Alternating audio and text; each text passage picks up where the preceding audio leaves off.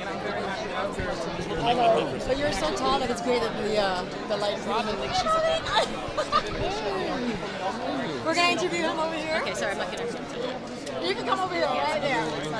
You want to stand right here for me? No, it's okay. You got it? Okay, there you go. Hi, my name is Joanna Guerrero, and our audience is a lot of actors and artists. So we just wanted to ask you, do you have any advice for actors and artists out there being the lead of this amazing film? My advice is just have a strong stomach, have the ability to stick around and survive the business until you get your shot. There's no guidebook. It's just about who can stay around and deal with the ups and downs, the rejection and things like that to survive what everybody goes through, and eventually you'll get your chance. As long as you're making relationships and having casting directors know you and respect your work, you'll be all right. And then just one last question for you. You know how they always say in auditioning that you should make like a strong choice or a hot choice to separate yourself from others. Can you give like an auditioning tip for our actors out there when they go into the room to stand out from the rest? Yeah, what I do is I always try to do something that's not on the page. That way the casting director will, they may not pick you for the job, but they'll remember you because you'll stand out, because they're going to see hundreds of people for the same job, and most of them are going to do the same thing over and over and over, and that gets boring. But somebody that does something different stands out. So they may not give you that job, but they may remember you and give you another job in the same project or keep you in mind for something else. Thank you so much. That was great. Absolutely. All right. Thanks. Hi, Stefan. My name is Steven. Steven, I'm sorry. Sure. Sorry about that. Hi, Steven. How are you tonight? I'm doing well. How are you? I'm great. So, how do you feel about making such a powerful movie with such a powerful message about domestic abuse? I feel good that I could be a part of the deliverance of the message. I didn't feel great about playing the character because it's so opposite of who I am as a person, but I think it's an important message that needs to get out, and I think that I'm very happy to be able to be a part of that, and I hope that some people can see themselves in my character and choose to go ahead and get help. I hope that some women can see their partner in my character and choose to get away from that. And even the men out there who are being physically abused, it's the same thing. You guys should get away from the situation as well. And if you're out there abusing your partner, how can you say you love someone and do that to them? You really have to take consideration of what you're saying and match it up to what you're doing, or else you're living a lie.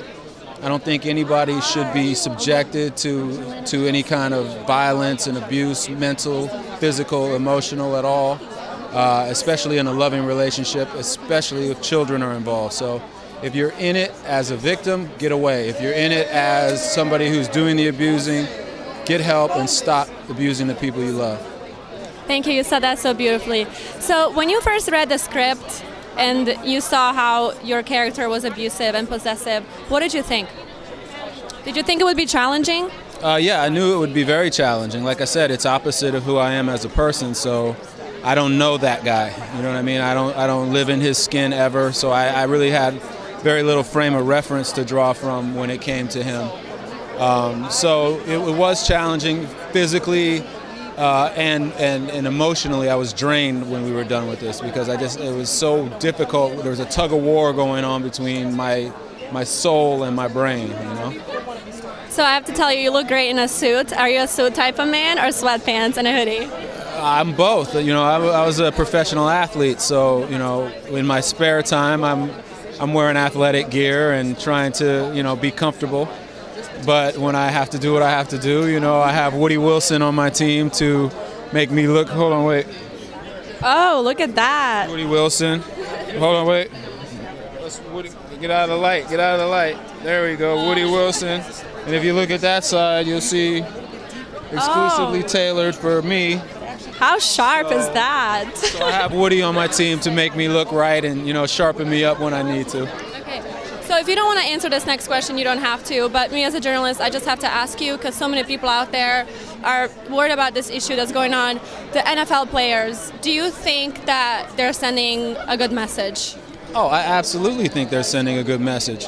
Listen, here's the thing. Protest is not supposed to be comfortable. It's supposed to disrupt life, or else it wouldn't be a protest. It would just be people standing around saying things. The NFL has to stand up. I'm glad they all finally got some sort of a stimulus to join forces and do it together. And I do want to make a point about all of the things that are being said about disrespecting of the flag and the veterans, the soldiers and the active, the veterans and the active service members. These people are not disrespecting service members, whether they be active or veteran, okay? What they're actually doing is they're standing in solidarity with the service members, active and veteran. Because if you were a soldier and you were told that you were going to fight a war for freedom, justice, and liberty for the people of America, and then you found out that the system in America wasn't providing the freedom, liberty, and justice to the people, would you not feel like you were sent there under false pretenses? Would you not feel that you were sent there for nothing? You're putting your life on the line for something that is not being delivered. So they are not disrespecting the soldiers.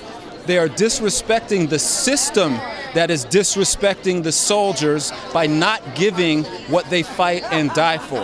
That is the message that I want to put out there. I'm very much in line with the NFL players. I've been on board with it since the beginning. I don't mean to offend any flag patriots or veterans. I have veterans in my family. My uncle was a Ranger. My cousin was a Marine. It's not about that.